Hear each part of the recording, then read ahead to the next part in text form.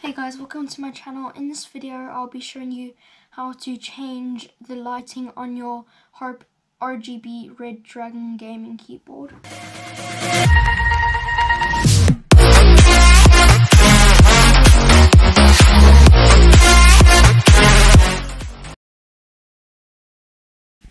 So here we have the keyboard and I have it in its default setting.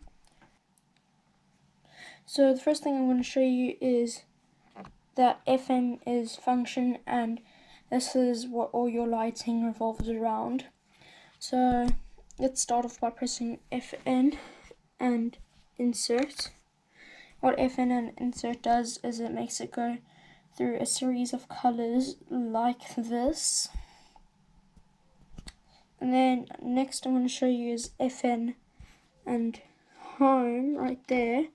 FN and home will set it at one color, and you can change through a whole bunch of different colors.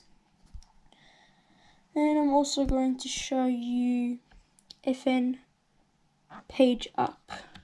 FN page up puts it at the rainbow setting as a standstill. FN and delete puts it as the default moving rainbow. FN and end puts it as a rainbow that comes and fades. Also with the standstill one, it can come and fade, and with the one where it goes through a series of ones like that, it will also fade. Then finally I want to show you FN and page up. That will switch the LED lights off. So now I will show you how to adjust the brightness. To adjust the brightness, you want to press FN and that up arrow.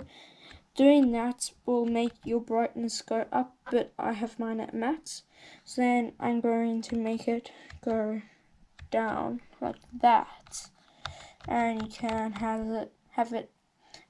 it as you wish.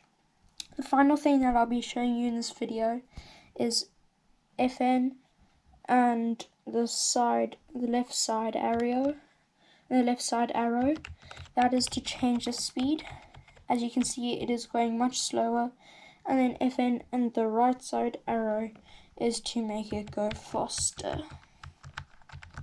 I hope you guys found this video useful, and please like and subscribe.